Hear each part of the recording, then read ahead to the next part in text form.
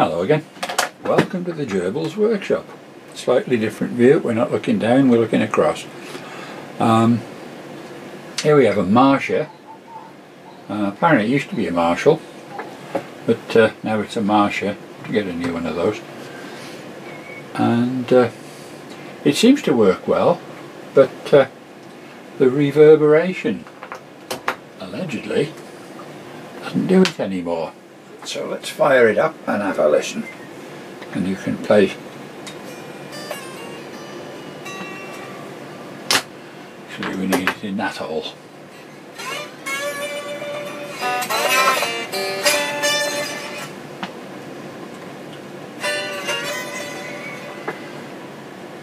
A bit of that.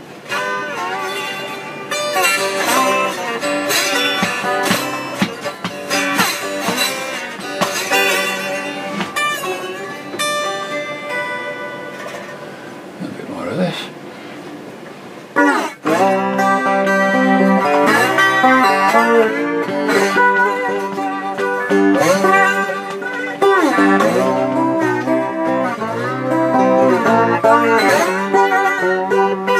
Right, let us see then if we have reverb level. Not a sausage. Is there?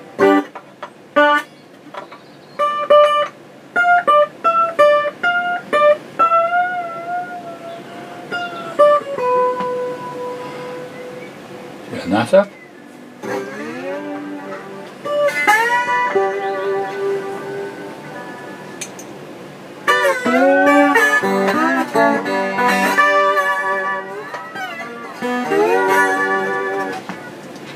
Let us try.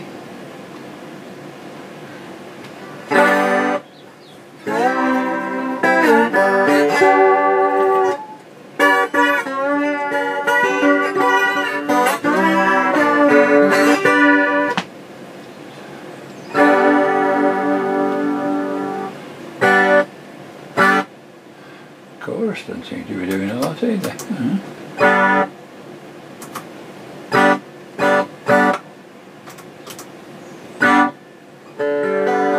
Oh, it is, it's working. Let's slow it down a bit.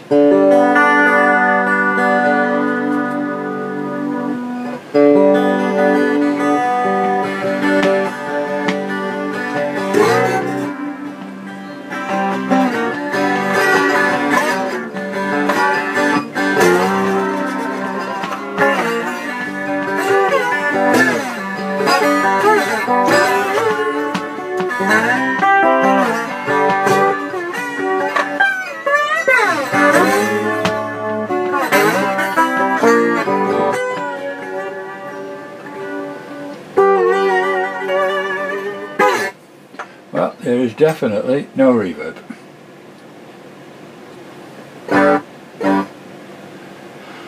And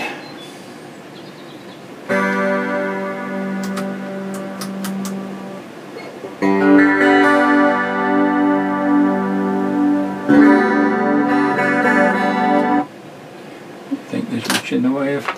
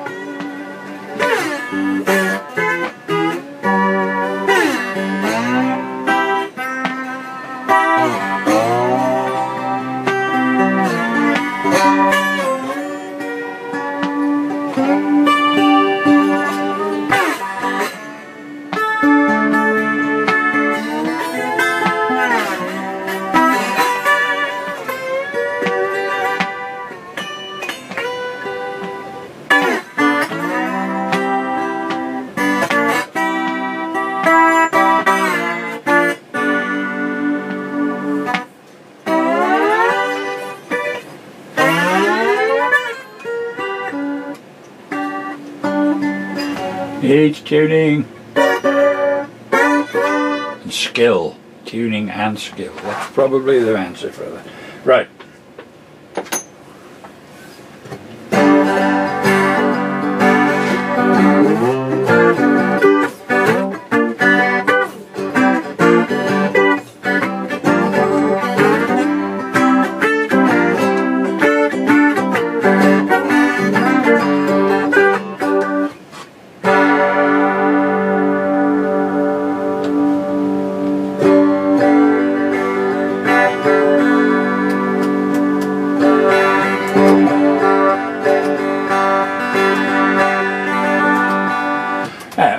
messing about here. There's obviously no reverb.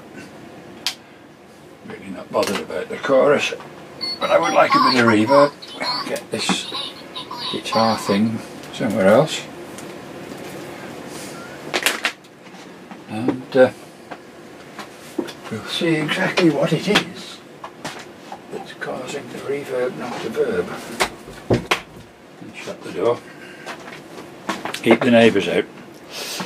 Right then, so it's switched off and unplugged. I think the bits we're going to want are around the back. Ooh. You can see the utter devastation in my little workshop here. I've only got a small room. Right, here we are. And we'll need this in an undo mode.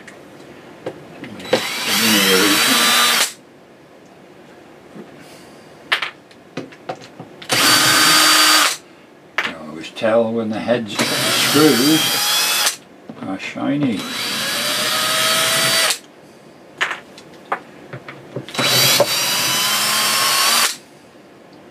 So, in its long and eventful life, I am probably not the first person in here. Oh, the noise, the noise. Ah, boy, it's sticky. Come on. There we are. Right, oh, there should be a rubber strip there, which is no longer there. Right, let us bring you in a little bit. Ooh. And downwards tilt. There we go. And there is the reverb tank. Two 8-inch speakers, or are they 10s? No, they're 8s. And a little horn with a capacitor which is passing itself off as a crossover. Which it does actually, depending on the value it'll only let so it won't let the bass through. It's a high pass filter basically. Anyway, this here, there we are, a little better.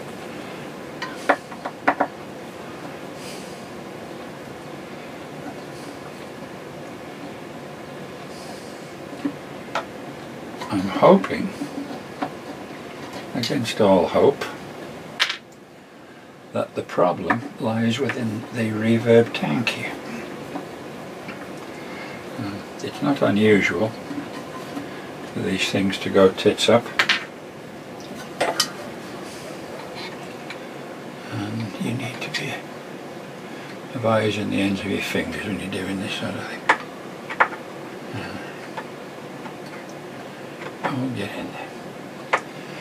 Can't get it in the hole, mother. There you go. Oh, you're getting a good view of my granny jacket here. It's a cold day today, so I've got this thing on. It used to be the wife's, actually. I'm not sure.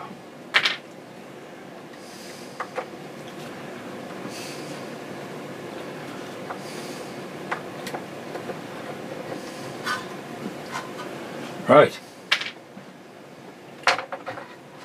Avoiding the magnetical speakers, we've got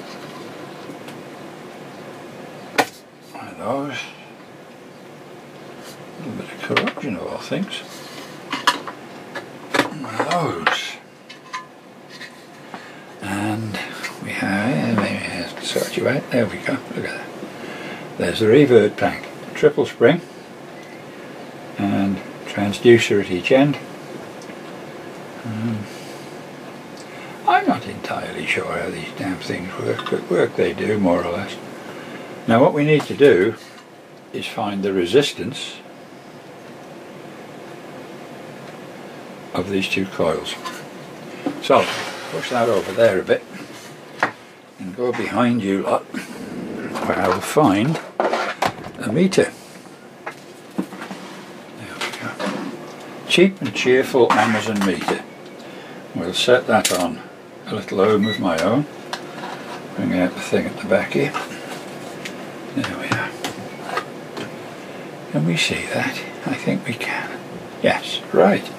what we're looking for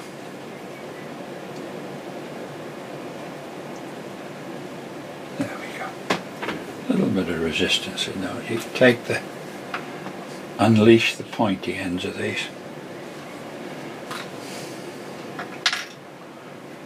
Okay, now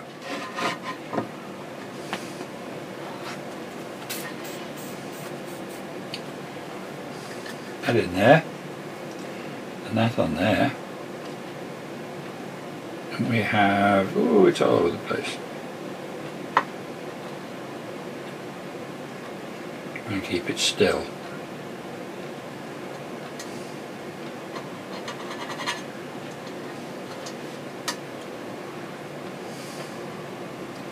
Okay.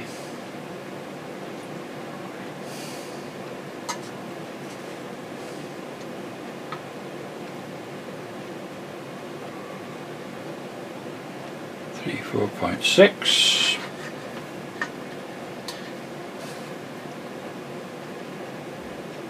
Uh-oh.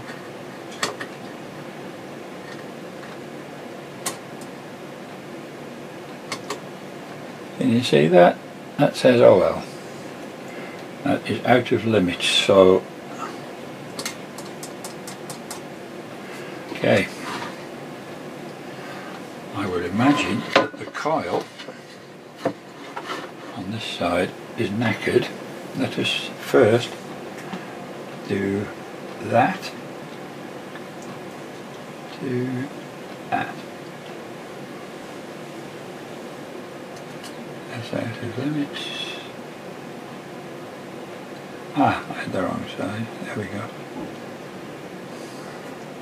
So that has a little resistance, and the ground wire also has a little resistance. So the wires are good. Let's try this side, just for the sake of argument.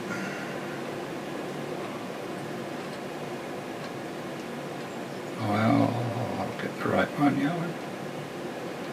There we are.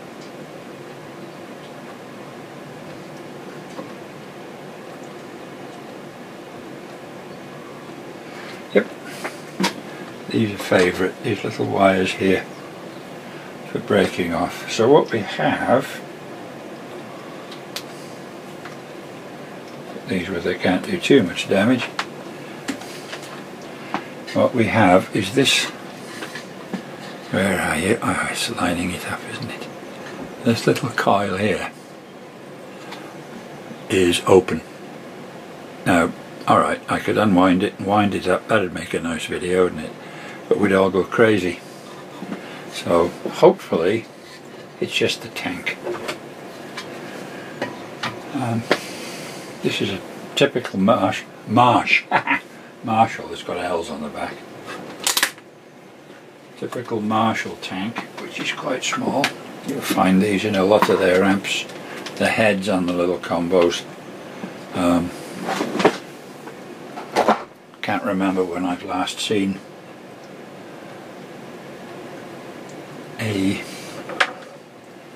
Marshall with a full length, but I haven't seen one anyway, so there we go.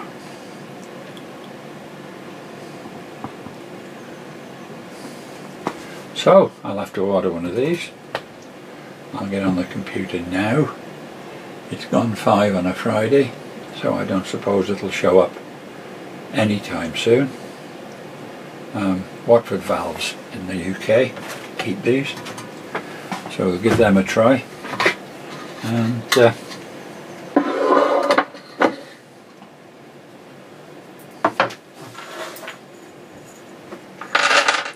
I will get back to you when the new tank comes in.